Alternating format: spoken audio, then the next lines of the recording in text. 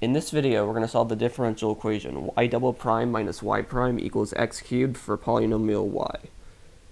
So it would be nice if we could substitute y equals ax cubed plus bx squared plus cx plus d, but y doesn't appear in the original equation, so the smallest power you have is x squared. So now we need to substitute y equals ax to the fourth plus bx cubed plus cx squared plus dx, and then finally plus e, let's just say.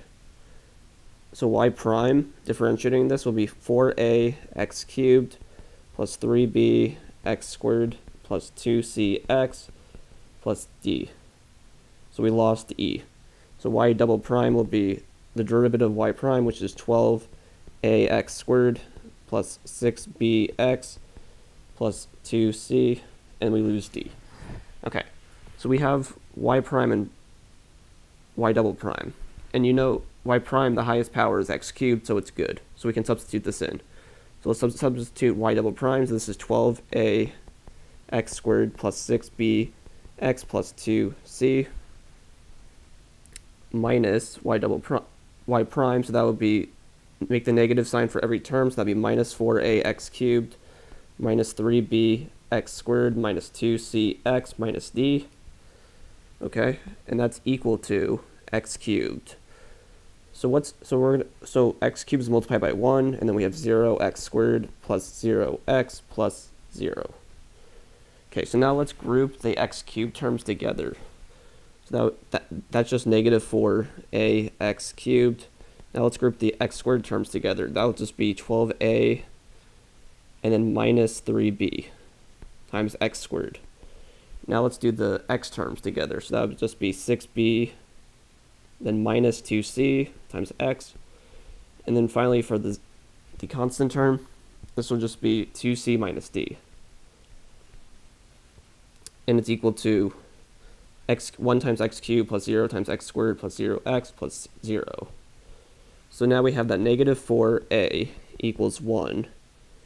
We have that 12a minus 3b equals 0. We have that 6b minus 2c equals 0, because they're all 0 terms except x cubed.